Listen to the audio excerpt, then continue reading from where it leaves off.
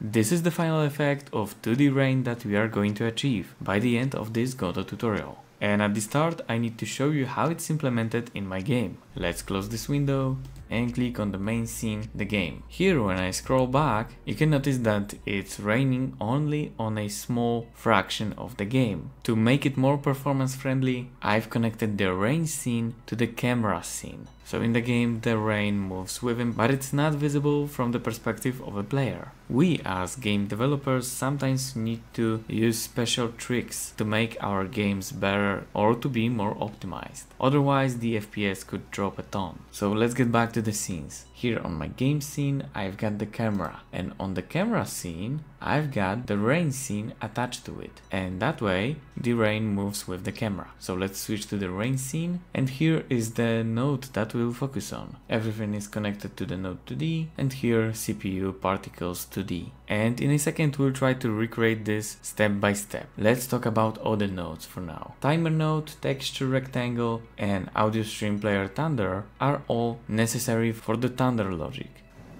While we're in the game, you can see the white flash appearing at the random time, covering a whole screen. And that's it. And you can learn more about this in this video in the corner. But here we will focus on the rain. Let's hide this CPU particles 2D and create a new one.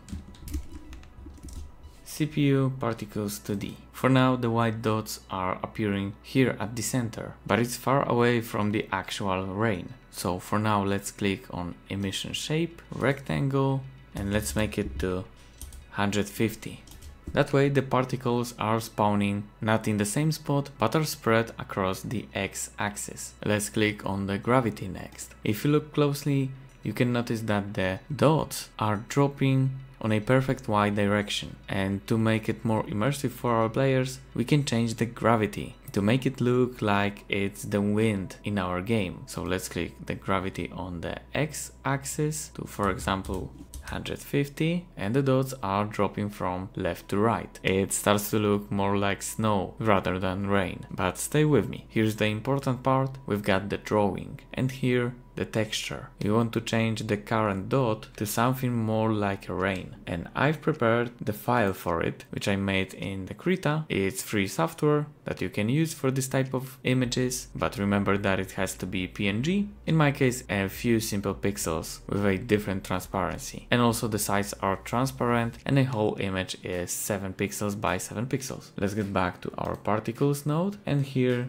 drag and drop to the texture. Now it has a shape of a rain, and in the game it looks even better because of the transparency of our image. Let's change the amount to, for example, 120.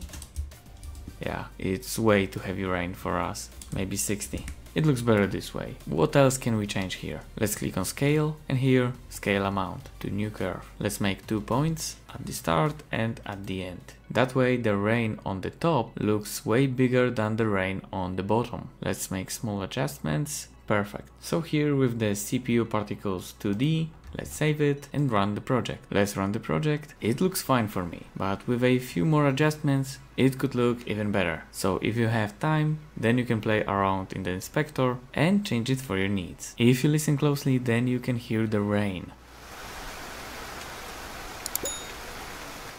And that rain audio is simply an audio stream. With a great audio, your game will be more enjoyable for the players. So if you're interested more about sound effects, then click on my sound effects tutorial that is visible on the screen right now. Here on this channel, 100% of my focus is going to the Godot tutorials. So make sure to subscribe for more knowledge and drop a like if you enjoyed this video. Continue learning more by clicking the next one.